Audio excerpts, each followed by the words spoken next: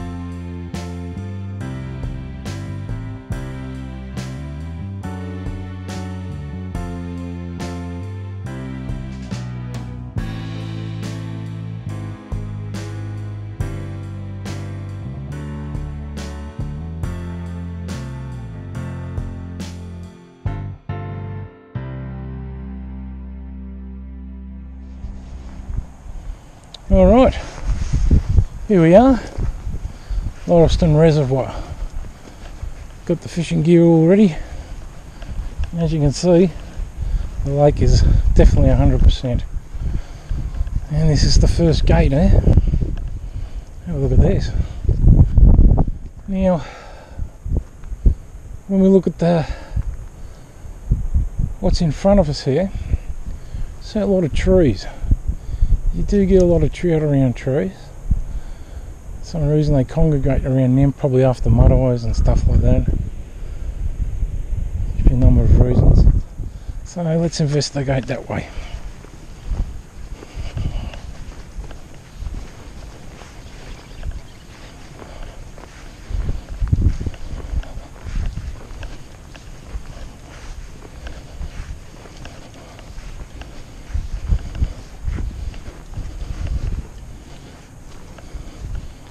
A lot of fallen trees around here. Incredible.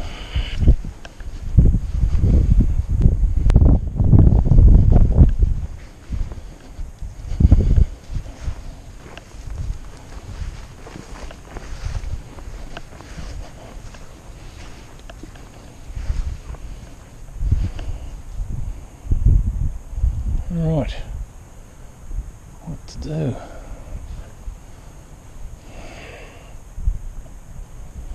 I might actually fish this little cove up here.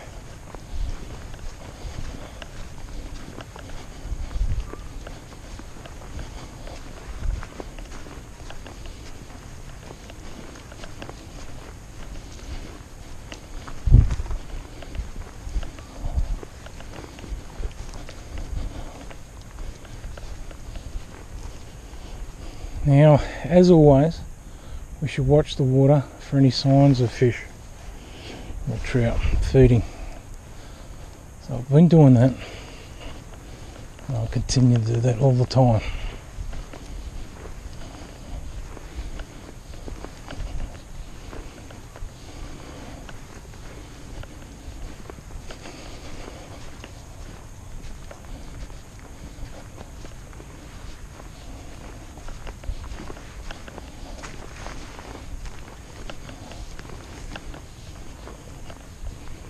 Oh, doesn't this look good? It looks very snaggy, incredibly snaggy.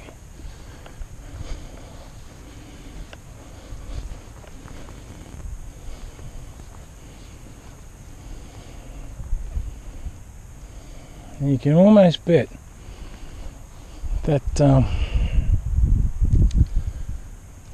we're going to snag up there, but you've just got to try it. I'd say there'll be a tree just in front of us here, so let's give it a go.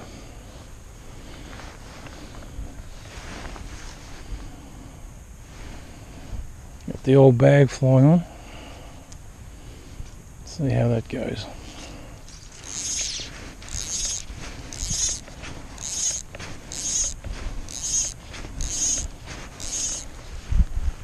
Oh, look behind us. Yeah. It's alright. Let's get a cast just out here amongst these trees. Just a short one. Just a bit of an investigation. Now, there'll be a log there. Oh yeah, I can see it now. If I had my Polaroids on, I would have seen it real quick. So I'm going to flip that up. Ooh, geez, that was lucky. Alright, we'll go over it and see if we hook up.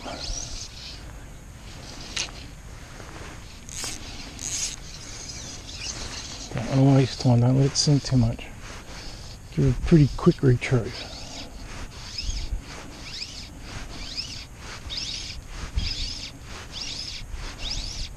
Alright, so have a quick retrieve. We'll avoid that log. So let's get some distance now.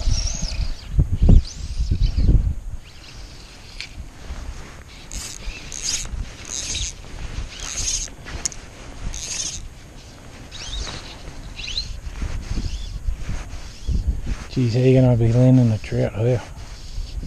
It's very difficult.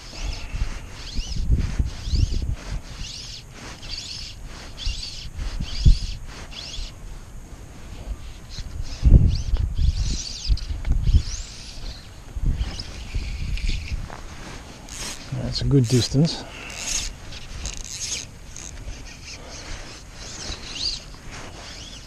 Well done. Alright, let's go a little bit over this way.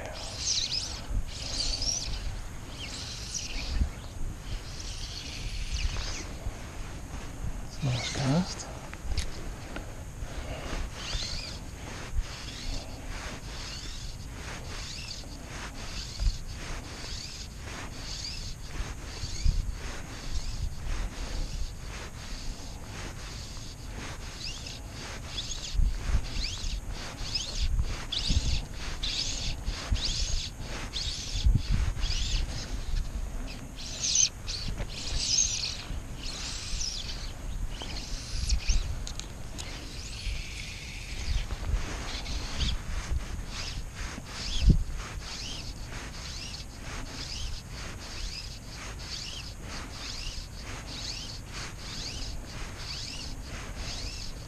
Now, I've just heard that there's trout feeding at the moment and they're catching a few. I don't know exactly. Just taking it on word of mouth and hopefully it's good advice.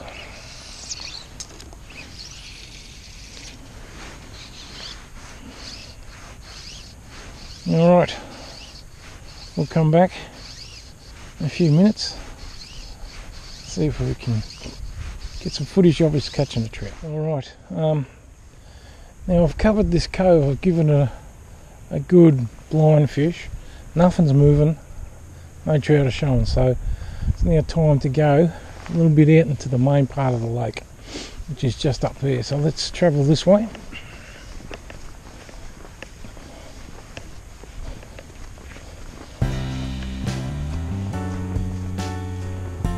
Continually watch the water.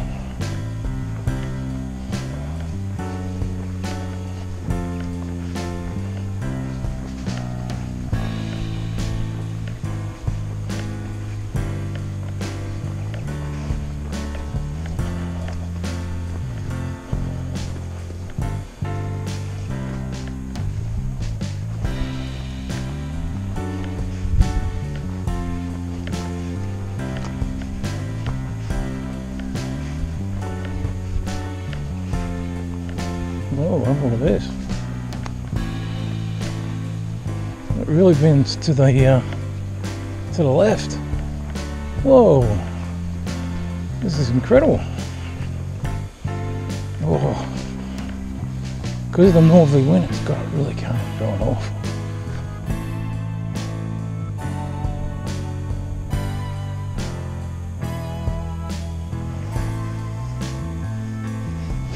All right. Well, here we are, sitting on this gigantic log. Nice and dry too, which is amazing with the rain that we've had. And we've got the lake. It does an absolute horseshoe shape. It's amazing. But with a northerly wind here, this comes right out. This is one that's good for the memory banks. Because I've fished this lake at a different place. It's a massive lake, it really is. But there's nothing moving. I've got them dab chicks and a couple other birds that shoot under the water, make you think that there's a trout moving, but they're not. I suppose being such a big lake, you've just got to know where they're at that time. This has been stocked, I'd say, and the trout could be anywhere. You've got to go where the food is. It's simple as that. Go where the food is. And obviously, I'm not there.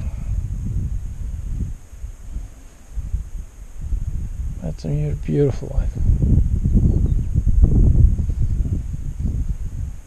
Beautiful scenery.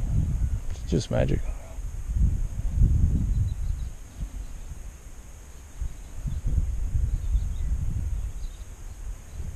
Well, what I'm going to do is I'll watch this for another half hour. If I don't see anything, well then we'll move on to another spot. Give it another go. Simple as that. Alright. See you soon.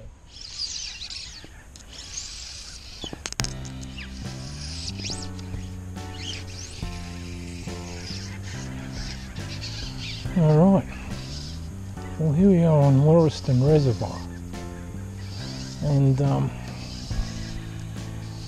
come to this spot because I'm starting to see right out too far to cast to some sort of movement.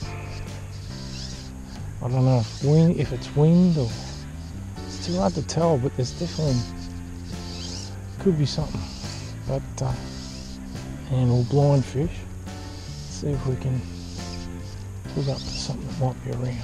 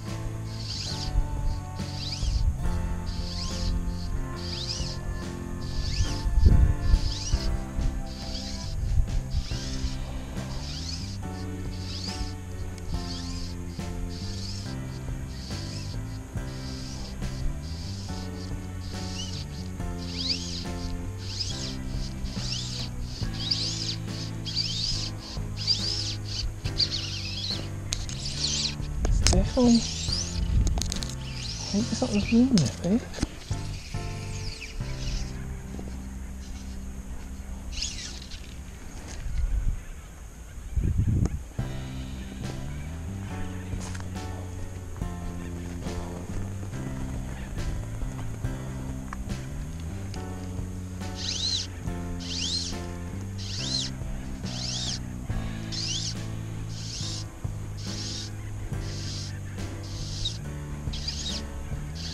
But I do know this lake is full of roach, and if there is any surface activity, I definitely want to just have to wait inside, I guess. Oh, that's a good cast. Alright, so we'll switch you on if we see any action.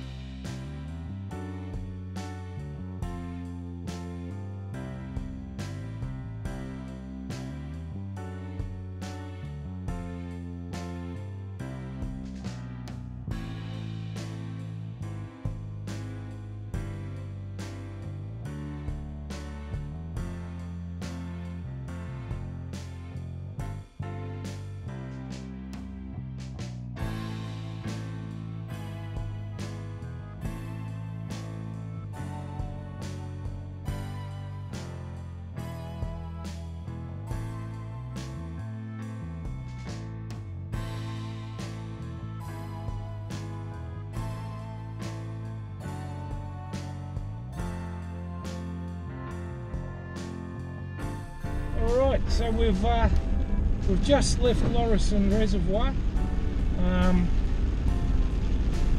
Fishing wise, catching trout wasn't successful, but it was successful in regards to experiencing nature, and we've seen some beautiful scenery, we've seen some beautiful wildlife. We saw an echidna, which was just fantastic. You very rarely find echidnas out in the open, so that was fantastic. What we've got to realise fishing wise is that it's late winter and it's coming up to spring, and springtime will be the time when we start to see increases in insect catches, and we start to see temperature rise, and that's when we'll start catching trout. So it's, you know, a bit of a waiting game. You'll have those days where you don't catch fish, but to say it wasn't successful is absolutely wrong. It was a brilliant day. And I hope I'll see you next time in the next video log of In Nature's Realm. See you next episode. Bye for now.